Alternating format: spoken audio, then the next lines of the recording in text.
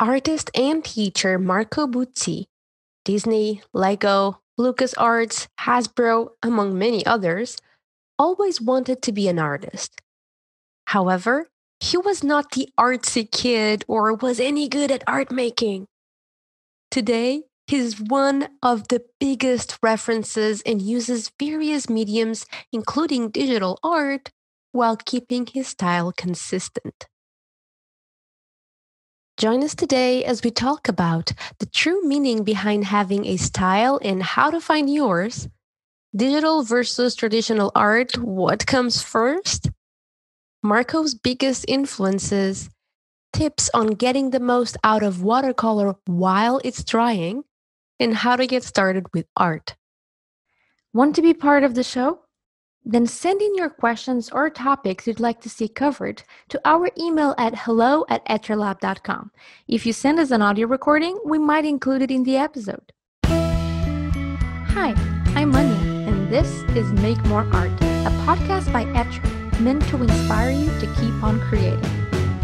Now let's hear from our guest. When did you first fall in love with art? Oh, well, when I was very, very young, like second or third grade, I remember really being fascinated with the kids who could draw naturally. And I was not one of them. And I was jealous and envious and all that stuff. And so that was when I first realized that there was something about art that I was in love with, but I couldn't do it. So then if you fast forward then to I turned 19 years old, I decided that I learned that maybe you can actually learn how to do art because I had seen Pixar animators. They had a blog and they were like, oh, you practice this thing called life drawing, and life drawing can teach you. That's how artists learn how to draw. So I'm like, oh, well, I found a life drawing studio near my university that I was going to, and I attended classes. And that's probably right there is where I actually fell in love with learning art at age 19. So it's kind of a two-stage answer there. So that's really cool. So you fell in love with art as a kid. You fell in love with making art as a late teenager. But when you were 19, did you know that was something you wanted to do for a living? Or was that something that you just felt so passionate about that you had to do something about it? Yeah, both actually. I did want to do art for a living, but because I couldn't draw, like I wasn't drawing until I was 19. I wanted to do art via the computer. So I made the mistake of thinking that, hey, I can't draw, but the computer can do art and I can do art on the computer. That's not really how it works. But I did actually learn a lot of computer software in my high school years. I spend my nights like just hunkered down in the basement learning computer 3D programs and stuff. So I did a lot of that, and that actually got me into film school. And so I was studying film and I knew some 3D. So I wanted to do like visual effects or something like that, right? But then when I discovered drawing, because in Canada, you enter university when you're 19. Okay. So that same year that I entered university to do like 3D and film stuff, I discovered drawing. So over the course of my university years, I kind of switched my interest from 3D to drawing. And then by the time I graduated university, I was fully on the train of drawing and painting. And I always wanted to do art for a living, yeah. Yeah, and what about now? Because we're going to go back in time in just a second, but I was looking at your most recent art, and you do both traditional, digital, which is something I want to talk about in a little bit more detail, but you also do 3D stuff. Yes, but I'm definitely not a professional 3D artist. I only know enough 3D to do a few things that can help with the 2D. If you are a concept artist and illustrator like I am, you will learn quickly that the industry uses 3D tools a lot, even for 2D art. Just things like mapping out perspective becomes super quick on the computer. Like, yeah, you can draw it out, and I have those skills, but it's like, why spend 5 hours drawing everything in meticulous perspective if you could just map it out on the computer first and then bring your artistic skill to that, because deadlines get tighter and tighter all the time. So if you're a professional 2D artist, you're almost like forced into 3D a little bit. So the skills I have in 3D are just enough to keep me afloat, really. I am looking to expand them, though. I'm interested in expanding them. Yeah, I see that a lot. A lot of professional artists, 2D artists, diving a little bit on the 3D. And putting myself on the shoes of wannabe professionals, of students who are trying to breaking into the industry, that might seem super overwhelming in the sense that, oh my God, I need to learn all the fundamentals in the color theory and all of that, and then 3D, and then they go and spread themselves thin around everything, and it all becomes too much, and so many of us then quit. What are your thoughts about that?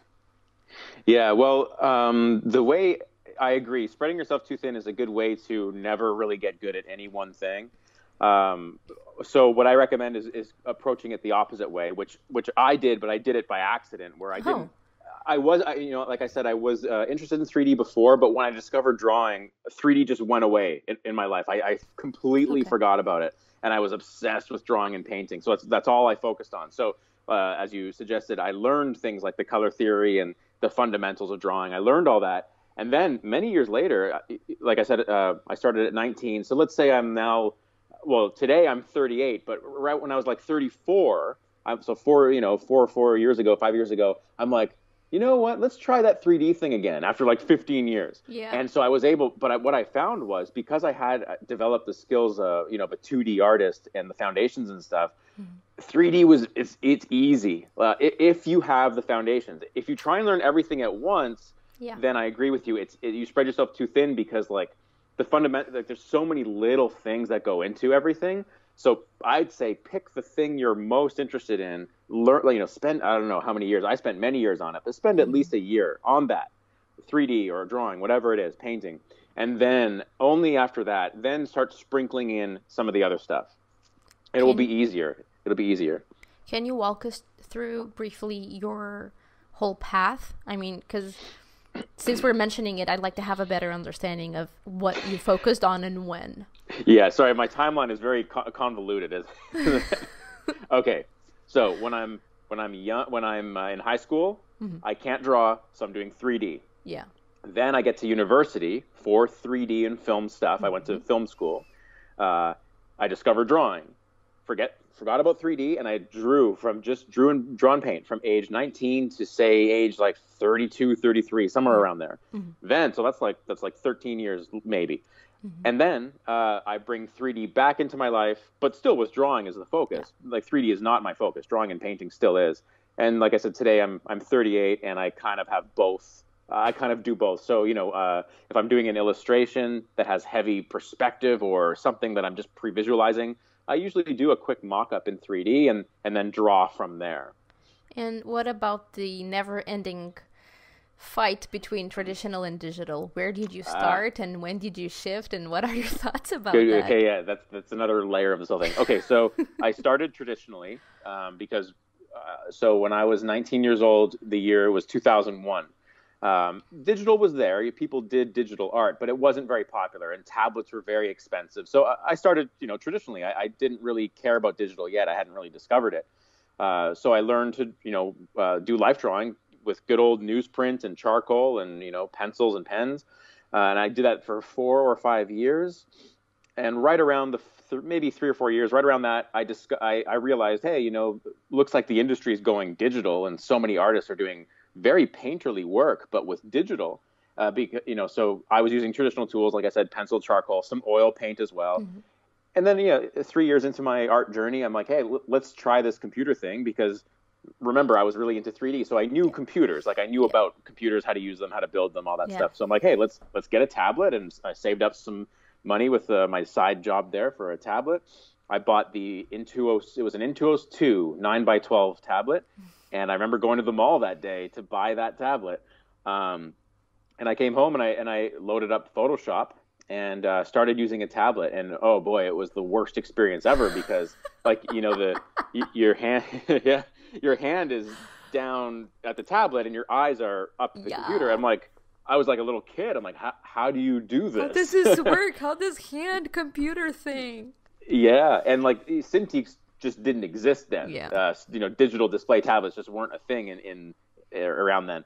So it took, obviously you get used to it, right? It took me a few weeks, but I got used to it, and I was able to then plug in my existing skill set to the extent I had one. It wasn't that big yet, but into digital. And then I learned both digital and traditional together. I never stopped doing traditional art, and I still, to this day, I do traditional art, because with Etcher, with my mini workshop coming up and my live demo, we're going to be doing traditional stuff.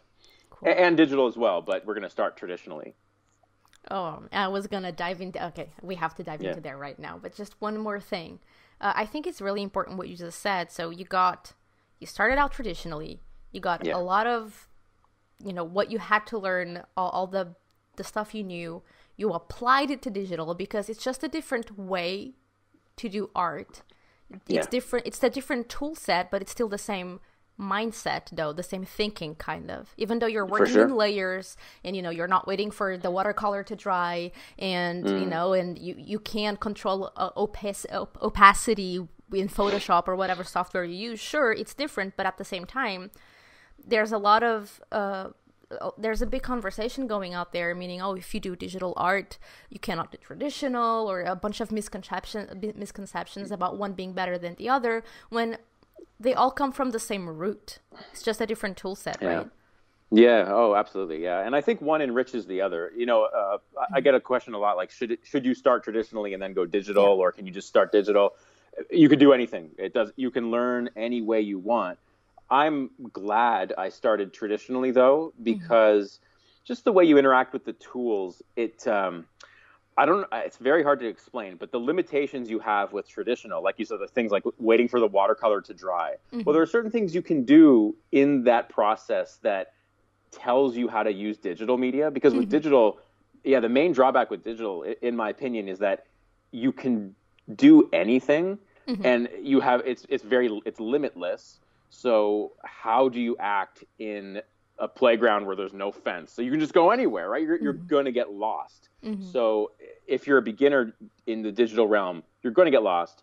And I think traditional media is a great way to learn, where the boundaries are, what you can do when, what looks good, what doesn't work. And then in the computer, not to say you have to replicate that, but you can start there and your way around, and then you can branch out and explore those limitless options. So that's why I'm happy I did it the way I did it, even though I didn't know I was doing it like that. It just happened to be, coinciding with my timeline. If I were to start art today, I would probably be starting digitally. Yeah. Any particular reason why? Oh, just because digital is ubiquitous. It's everywhere. If I were starting today, it would be more obvious to me to get a tablet, because everyone has it, right? Yeah, that makes Whereas back sense. in 2001, no one had a tablet. Then maybe using your line of thinking, if someone wants to try digital as the first option, maybe a good way to do it so they don't get overwhelmed or lost would be to set very rigid boundaries. I will only use this tool, or I will only draw in black, or something like that. And maybe just by having a set amount of rules while painting digitally, it will help not to deviate a lot and to learn things slowly. Yeah. I don't know. Yeah, no, I think that's a good point. I have seen some of my own students have found success doing that in their early studies. I remember one of my students was only limiting himself to like one brush, but it worked. It worked for him. And then in the course of me helping him out, I encouraged him, okay, like try these other brushes because it'll help you get different edges and stuff like that.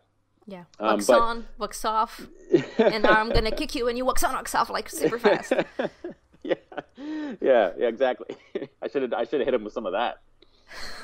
Well, if you're listening to this right now, okay, the message will be passed on. You mentioned your live demo and mini workshop. So yes, you will be teaching with us at Etcher, and you'll be doing a live demo and a mini workshop soon. So can you tell us a little bit about what you will be doing on that demonstration? Yeah, so I mentioned I still do traditional media a lot, and one of the main things I do is I take a sketchbook outside and I just paint from life. Little quick sketches, I use those tiny little moleskin watercolor sketchbooks, but also I've been using the Etcher stuff because you guys have been great, awesome enough to send me stuff for which I'm very grateful. And I've been using Etcher little sketchbooks outside. But before that, I was using those tiny moleskin ones and just doing watercolor sketches. So I have sketchbooks full of them, and you'll see some of those during my mini workshop.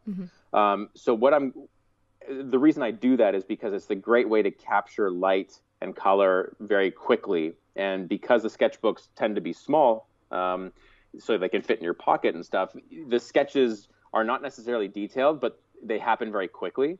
And drilling things quickly and doing a lot of repetition is, I think, the best way to learn about light and color, and composition and all these things. So I've got tons of sketches. I've chosen one particular sketch that I think will translate well to a live demonstration, and I will show you, just in the comfort of our own homes, I'll show you how you can approach these things, using some photo reference, but with the mindset of being outside, where time is limited, and you're maybe standing against a tree. It's uncomfortable outside to sketch. Yeah, the sun so changes. So you learn how to act on your instinct, and you hone those instincts. So I'm going to try and do the presentation with a focus on that. And that'll be the live demo. The live demo. Then the mini work. Yeah. And then the mini workshop, which will follow a few weeks after that, will be a bit of a combination, throwing digital in there and sort of picking up where that left off, and sort of, at least for now, the plan is to take that sketch that we do in the live workshop and recreate it digitally, and showing, I guess, like we were talking about, Anya, using limitations within the software to match a traditional mindset, and we can explore together digital tools that you can understand. That you can work with quickly, and it becomes very understandable. And we're not going to do these crazy things. We're just going to paint as if it were traditional. Cool. And so the free live demonstration will be on January 31st. If you're listening to this interview before then you're still on time to be live for the free demonstration on our YouTube channel. All links will be on the post associated with this episode at etcherlab.com/Marco. So you can find the whole information there. If you're listening to this after January 31st, fret not, because the mini workshop is 2 to 3 weeks after that. I'm not sure if we have a date picked yet, but it will be somewhere in mid-February. Yeah, I don't have my calendar in front of me, but I think it's the 15th. Yeah, I think that does ring a bell. So and you can get the recording if you can't make it. So anyway, I hope you can join us for the live demo and the mini workshop, because this is going to be fun. Yeah, please join us. I'm looking forward to talking to everyone while we paint and create something together. And you'll get to ask Marco questions live. So come. One more thing. This live demo, will it be watercolor? Yes, I primarily work in watercolor, but I do add some gouache to it. Well, I add white gouache, which will allow me to make watercolors a bit more opaque. So it's kind of a mix between just transparent watercolor and some opaque watercolor as well. Yeah. So what I love about your work, I love many things about your work, but what I love is how you maintain the sense of light and color, and I can't put a word into it, but it feels like it's just so fluffy and light, and it makes me feel so happy. And that quality that quality is both in your traditional and digital work, which for me is mind-boggling. Really, it's beautiful. Thank you so much. What do you think is, for you, what's the hardest part about working with watercolor? Not second guessing yourself, because the quality that you describe, which, thank you for that compliment. I go for those. I've never, what did you call it? Fuzzy? Yeah, see, English is not my main language, so I come up with words every day, all the time. I think my coworkers might have a dictionary just for me by now, but no, I love it. Fuzzy is, I paint that green fuzzy monster all the time. I love fuzzy that is a great word. So much. Fuzzy is a great word, so thank you. But the hardest part, to get that look, you can't be second guessing yourself. Yeah, sure, a couple things you can change your mind on, but if you put down a brushstroke, you should leave it, even if it's let's say it's wrong. It's probably better, and this is a generalization, but it's probably better to be wrong yet confident and move on than to say, oh, this should go like that and this should go like that. That usually doesn't give you the fuzzy look. You want to put down a stroke. I'm inspired by John Singer Sargent, which so many painters are. This is nothing new, but Sargent, what you can see it in his painting. He would go boom and say, that's done. Boom, that's done. So I try and do that. You try and put down a stroke and move to the next stroke, and then and not second guess yourself. You will definitely create lots of failures along the way, which I have. I wish I still had this photo, but I took a photo once. I was cleaning my closet, and I had I was standing up, and I had a pile of paintings the size of me. Oh my God. And I threw them all out. I'm glad I threw them out because they were garbage. but I really wish I had my girlfriend at the time, my wife now, take a photo of that. Yeah. And I cannot find that picture. I really wish I could find that picture. But my point is, you will make a lot of mistakes. You'll paint a lot of failures. But when it starts clicking, your work will get a power to it that people will be drawn to, because people can sense a confident stroke when they see it. And that's what I try and go for. And really, that's the secret. It's kind of a glib secret, but it's like, just be confident and move on. Be willing to accept a mistake, because in time that mistake might actually be charismatic in the end. Mm-hmm. But sometimes not. Sometimes the mistake is just a mistake too. You have to learn the boundaries there. Yeah, and it's part of, experimentation is part of the process. So maybe, in other words, when we see that we failed at making a painting, we should take that as a sign that, hey, if we know that we failed, it's because we know what we're going for and we didn't do it, and this is part of getting there. So congratulations, you failed, so you're one step closer to getting there. So don't see it as a sign to stop, see it as a sign to press on and charge. Absolutely. Yeah. It's I think a lot of people have clued into this now, but I started talking about this to my students a few years ago, where like, mm-hmm. failure is actually, it's not just a good thing. It should be the most comfortable thing, because you'll probably fail more than you'll succeed, at least at the beginning. Even as a professional, you're still going to make failures. And it's like, when that happens, you don't just throw the whole thing out. Look at it and say, okay, well, where did it fail? I failed in the perspective here, or the composition, mm-hmm. like that should have been over here. But I really like the brushstrokes that happened within that failure. So I can take that and next time just fix the mistake, and boom, you've benefited from your failure. Like, it's a very simple idea, but in time you benefit from failures. Yeah, like, it stings. Whenever I paint a painting that doesn't work, which still happens to me, of course it hurts. It's like, mm-hmm. I should have got that. But you just do it next time. There's gonna be more. It's not like we're in a sports competition where it's like you lose the gold medal. It's like, no, you're just gonna do another painting. So it's not a big deal. And they only get the golden medal because they try and try and try and try over again, and they fail at getting the perfect time until they get it. And then what you see is the final race. It's not all the failures that happened before then. Yeah, exactly. And for us, I guess, going from that analogy, there is no final race for us as artists. We just keep doing the same thing. We can just keep trying, and eventually you're going to get a few good ones, and you're going to start getting consistent good ones too. Because you understand, and it's like that eye-hand coordination that you were talking about, the tablet. You understand what went wrong, not just at a logical level, but at such a deep connection kind of level that your body kind of reacts to it, because you get used to it more and more. Like, I used to do like these very loose doodles with watercolors, and there was a time that everything came out so wrong and I was losing my mind. I can't do this anymore. So I just stopped for a moment and I started doodling people in front of me, just for the sake, like, just to have fun. Completely mm-hmm. forgot about doing it right and just did for fun. And by doing that, I learned that, oh, wait, when I'm not worried about where my watercolor goes and I just let it go, I actually end up with some pretty confident... It's better. Yeah, and it's like, wait a second. So if I care a bit less, and if I understand that this might be a good thing, how can I incorporate this into my work? And by doing it over and over and over again, now it comes naturally to me, because I did it wrong so many times. Now it actually works. Yeah, especially with watercolor. Like, it's like with watercolor, it's like it's a dance and you're not leading it. So you have to know how to react with watercolor. Whereas with oil or digital or acrylic, you can kind of lead it a little bit more. With watercolor, like, good luck. You're just not going to do that. Good luck. Yeah. One more thing, just diving a little bit deeper about this whole loose and confidence. In your website, you have a section for your personal work. You have a section for your professional work, and then you have a section called Finer Things. Yeah. What does that mean? You're the first one to ever ask me that question. That's a bit of a joke, because the section should be called Fine Art. Yeah. But I hate that term, because what is so fine about an oil painting over a digital illustration? It's a stupid term, and it should not be called fine art. So I played on that on my website. I could not figure out what to call it, because I wanted to put my oil and, like, academic oil studies and stuff on that section.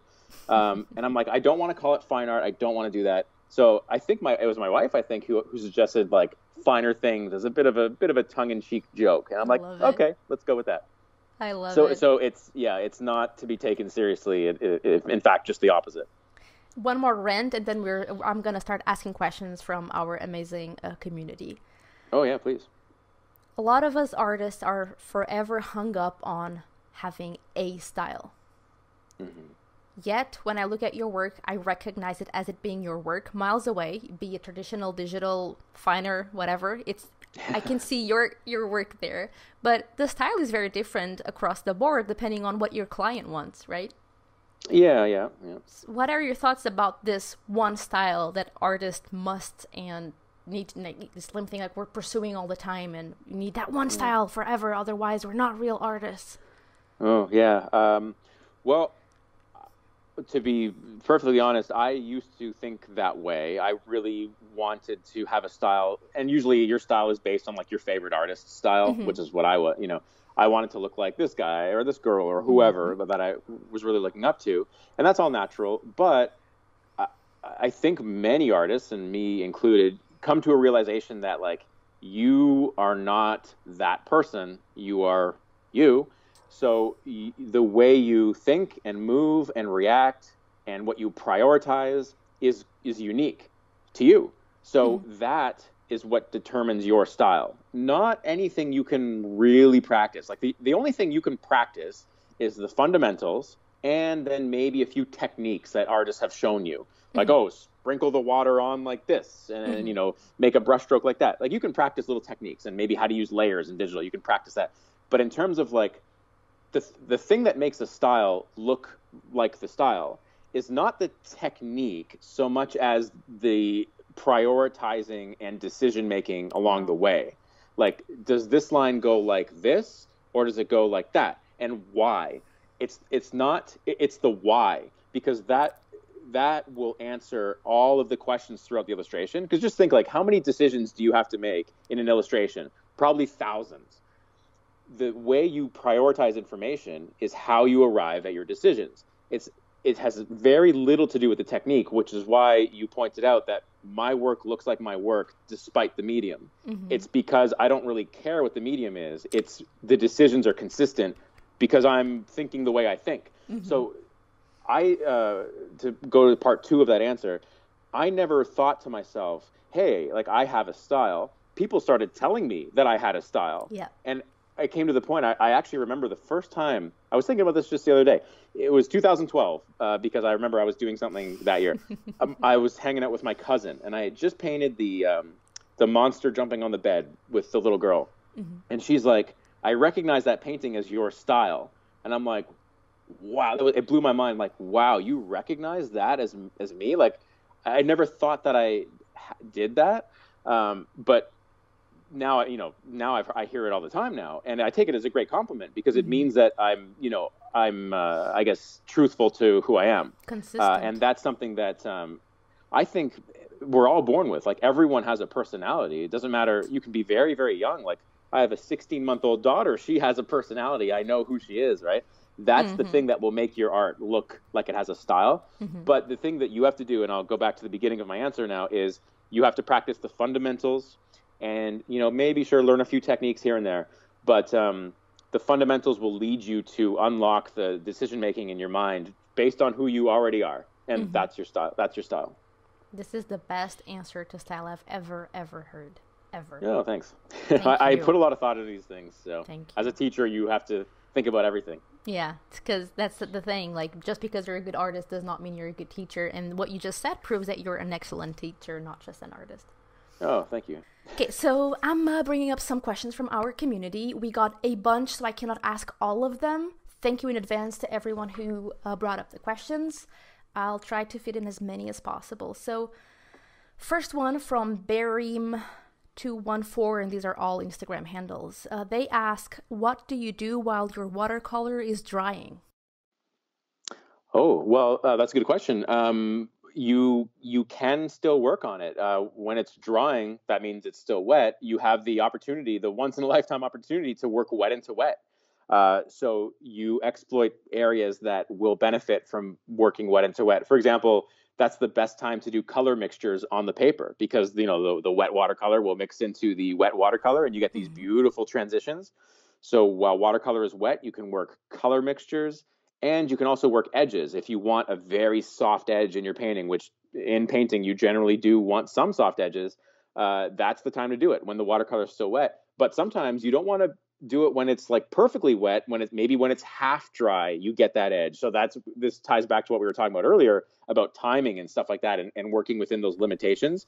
Watercolor will afford you certain opportunities at certain windows of time. So that's what you do when your watercolor is wet. Experiment with those things. Great. And maybe we can dive into more detail on our free live demo. So Barry, if you can attend, we'll probably there'll come an opportunity to bring this up. We'll know.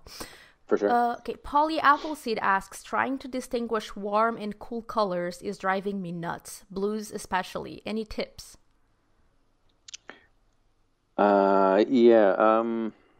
Let's see. Can I reference a video that I did? Of course, please. And we will link to it in the blog post. Okay, well, there's a few videos that I've talked about this. One is episode 5 of my 10 Minutes to Better Painting series, which is on my YouTube channel. Episode 5 is about color harmony. Also, there's another very popular YouTuber called Proco. And I just did a video for Proco's 12 Days of Christmas in December last month. And in that video, I talk a lot about warm versus cool color temperatures. So those 2 videos are ones I would recommend. Perfect. And then we'll link to that in the blog post associated with this episode, again at etcherla.com/Marco, Marco, Marco's name. Okay, next question. This is a very tough question to answer. Sid Clicks is asking, why is art so difficult sometimes? Oh, man. Okay. So many things. Like you can have, there's probably a book to be written with that as the title. But art is difficult. We've touched on a few topics, so I'll keep it short. Art is difficult because it requires thousands of decisions that have to be consistent. They have to be tied to your own priorities that you have to work out beforehand. Nothing about it comes easily, and it takes a lot of experience to be good at. And even when you get good at it, you're always going to be getting better at it. So that you never hit a point where you're like, oh, I've got this. Like that never happens. The only thing that happens is your worst work gets better, and you feel a little bit more okay with it, but a little bit more comfortable in it. And this is the interlude for the book that Marco will write. Thank you, Sid Clicks, for the title, Why is Art Difficult Sometimes? So if we ever get that book done, we'll start with this. Okay, a great question. You kind of started answering this. So Ito Paul Art asks, who are your biggest influences? Yeah, so again, there's another book on that. I'll name a few. John Singer Sargent would be maybe my top of the mountain artist that has I've looked up to for the longest and the most. J.C. Leyendecker, just an incredible designer. But a lot of illustrators of that era, Norman Rockwell, these are all names that everyone's heard.